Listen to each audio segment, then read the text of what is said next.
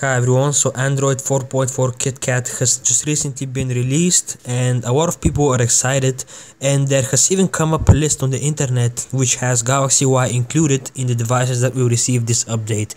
So in this video we will be discussing the reasons why it is more likely possible that the Galaxy Y will not receive the Android 4.4 KitKat update.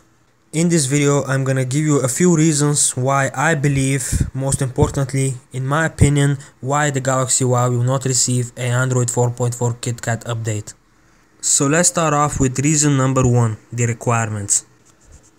Even though there is not an official list for now released as hardware requirements for Android 4.4 KitKat, we did get some clues about the required RAM.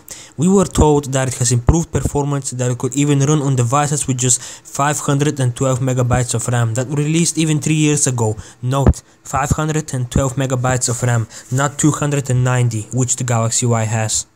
It is said that low-end devices will get the Android 4.4 KitKat, but in my opinion, the Galaxy Y is probably the lowest of low-end devices. I mean, come on, 290 megabytes of RAM and barely any internal storage. Reason number 2, the Galaxy Y slowly becomes outdated. It has been more than 2 years now since the Galaxy Y has been released on the market. Its official release date was in August 2011 and we are now at the end of the year 2013.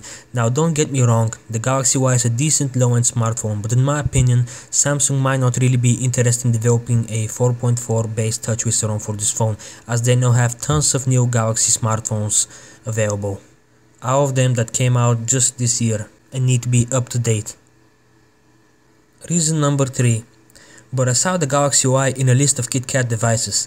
Unfortunately, the Galaxy Young, which you may have seen there, could just be the new 2013 model that just recently came out, and not the old Galaxy Y. The new Galaxy Y has a total of 4 gigs of internal memory and 768 megabytes of RAM. Now this device will definitely see the KitKat update. The Galaxy Y started out in the markets with Android 2.3.5 and later got an update for Android 2.3.6 available, but it never got a 2.3.7, neither did it get 4.0 or 4.1 and above. What makes you think it will get 4.4?